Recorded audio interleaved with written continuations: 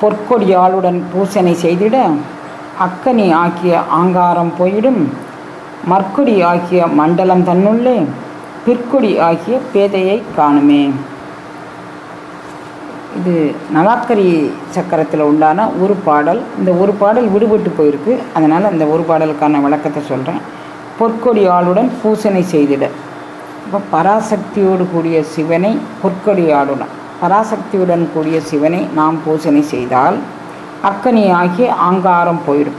இந்த உயிரை பற்றி பிடித்துள்ள அகங்காரம் அப்படிங்கிற ஆணவ மலம்தான் இந்த உடலை பற்றி பிடித்து இந்த உயிரை, மற்ற இது எல்லாமே கண்மமலம், மற்ற மாயையம், திரோதாயம், அது எல்லாமே உடல் போகும்போது அதெல்லாம் போயிடும்.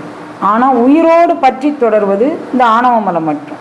அந்த ஆணவ மலத்தையும் அன்னை விலகி நிற்க செய்யக்கூடிய ஒரு திருக்கருணை செய்கின்றாள்.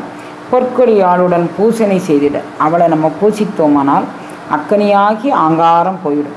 அந்த ஆங்காரம் வழிவிட்டு நீ சிற்சக்தியை அடையம்மா, நீ அருட்சக்தியை அடைந்துகொள், நான் உனக்கு வழிவிட்டு நிற்கிறேன்னு அந்த அகங்காரம் நமக்கு வழிவிட்டு தன் தலைவனோடு நம்மை சேர்வதற்கு உதவி செய்யும்.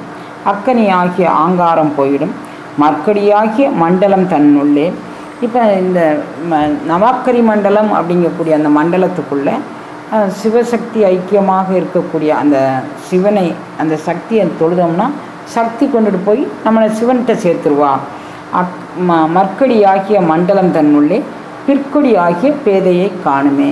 நீ அந்த சக்கரத்துக்குள்ளே அந்த பராசக்தி தான் இருக்கிறான் அப்படிங்கக்கூடியதை நீ உணர்ந்துகொள். அவள் தன்னுடைய தலைவன்ட்டவனை சேர்த்து வைப்பாள் அப்படிங்கிறதையும் உணர்ந்துக்கோ. இப்போ சிவனும் சக்தியும் இணைந்து நவாக்கரியில் இருக்கிறாங்க அப்படிங்கிறத நீ உணர்ந்து இதை அனுபவ பாடமாக ஆக்கிக்கொள் அப்படின்னு சொல்லி அவர் நமக்கு சொல்கிறாரு. இந்த ஒரு பாடல் நவாக்கரி சக்கரத்தில் விடுபட்டு இருந்திருக்கு, அதை இன்றைக்கு நம்ம நிறைவு பண்ணியிருக்கிறோம்.